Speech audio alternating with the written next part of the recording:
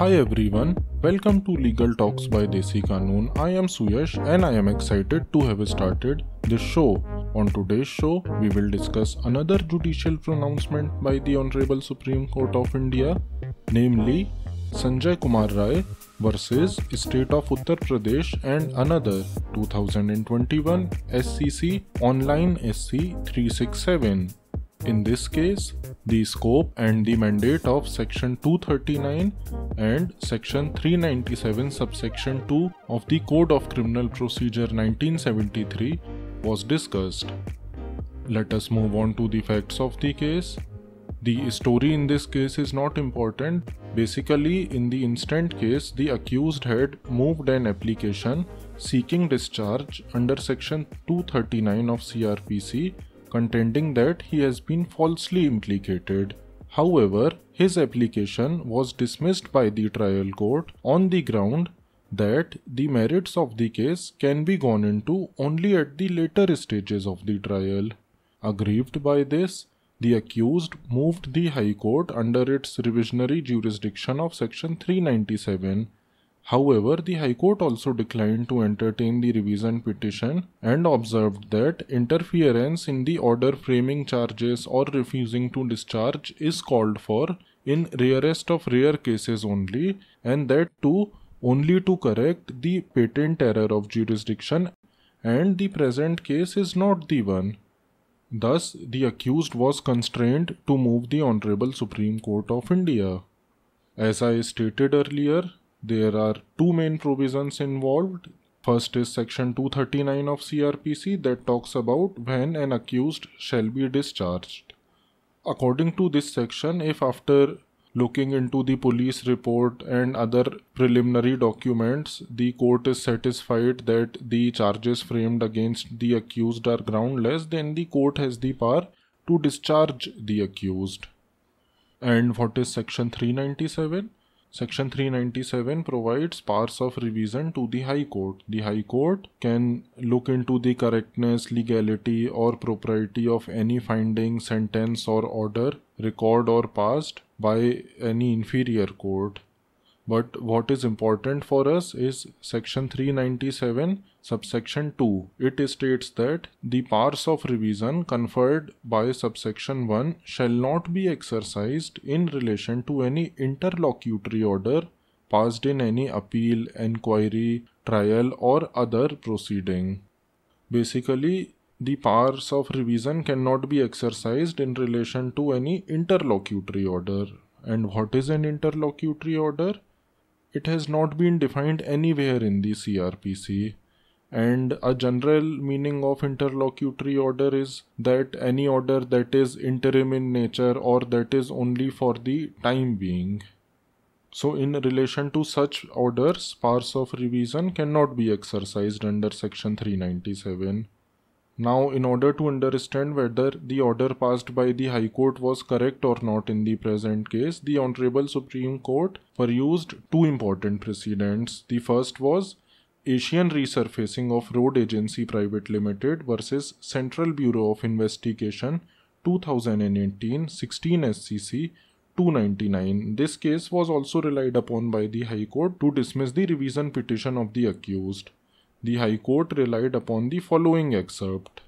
I quote, "Thus we declare the law to be that order framing charge is not purely an interlocutory order nor a final order. Jurisdiction of the High Court is not barred irrespective of the label of a petition, be it under Section 397 or 482 CrPC or Article 227 of the Constitution.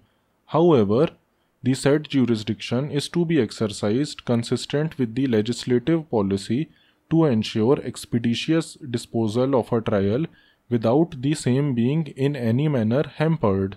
Thus considered, the challenge to an order of charge should be entertained in a rarest of rare case only to correct a patent error of jurisdiction and not to reappreciate the matter." Thus citing this, the High Court had dismissed the revision petition. Now the Honorable Supreme Court of India reconciled the interpretation provided in this Asian resurfacing case and the earlier landmark case of Madhu Limai versus State of Maharashtra. Now, Madhu Limai is a landmark case on Section 397 and interlocutory orders, and in this case, the Honorable Supreme Court observed that the orders framing charges or refusing discharge are neither interlocutory nor final in nature and are therefore not affected by the bar of Section 397(2) of CrPC. Basically, this was the ratio of Madhu Limai case as well, and the Honorable Supreme Court of India reiterated this principle in the present case. It was further observed by the court that the High Court has inherent powers under Section 482 of CrPC to prevent abuse of process or to secure ends of justice. According to the court, though such discretion is to be exercised carefully, yet it does not mean that a hyper-technical approach is to be adopted. So what was finally held by the court? The court concluded by stating that, I quote, "It is well settled that the trial court, while considering the discharge application, is not to act as a mere post office. The court has to sift through the evidence in order to find out whether there are sufficient grounds to try the suspect.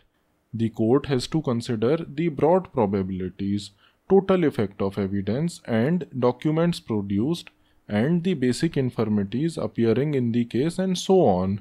Likewise, the court has sufficient discretion to order further investigation in appropriate cases if need be."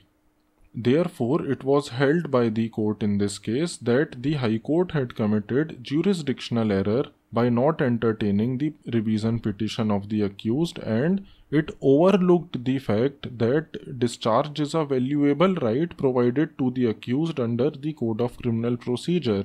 Hence, the case was remanded back to the High Court for its reconsideration in accordance with law. Now, what are my concluding remarks? I would say that since my college days, I had been reading and hearing about the Madhu Limai case from my professors and friends. Even when I joined litigation, this case continued to influence the revision petitions in which I was involved. Madhu Limai is a 1977 judgment, and more than 4 decades have passed since then. Yet, the same question relating to the distinction between interlocutory order and final order in relation to Section 397 of CrPC keeps coming up, and time and again the Honorable Supreme Court of India has to reiterate that Madhu Limai is still a good law. I think that there is a tendency to adopt hyper-technical approach by many judges and advocates, particularly in the trial courts and the high courts. No doubt that Section 397 talks about revisionary powers of the High Court, and no doubt that Section 397 subsection 2 seeks to bar its applicability against interlocutory orders. But the fact of the matter is that there are other provisions as well in the Code of Criminal Procedure 1973. One cannot simply overlook Section 482 of CrPC that provides for the inherent powers of the High Court to prevent abuse of process or do justice, or the other provisions of the CrPC. It is a cardinal principle of interpretation that the provisions of any statute have to be construed harmoniously and cannot be looked at in complete isolation of the other provisions. A level of exactitude is definitely desirable in the legal process, but not at the cost of absurdity. Without lowering the majesty of the Honorable High Courts, I think that it is high time that the ratio of Madhu Limai case is applied in its proper perspective in revision petitions, and such disastrous situations where simply to decide the question of jurisdiction a matter has traversed to the Supreme Court does not arise, and it is needless to state that the accused has a right to seek discharge under the provisions of CrPC. This right to seek discharge cannot be completely annihilated. The closing remarks of the Honorable Supreme Court of India in this case are quite pertinent, wherein it said that the High Court committed an error by overlooking the fact that discharge is a valuable right provided to the accused. I sincerely hope that this is the last judgment wherein the Honorable Supreme Court of India had to reiterate that Madhu Limai still holds the field and is a good law. So I hope you enjoyed listening to the show. Please do not forget to like and subscribe us. See you next time. Till then, stay tuned.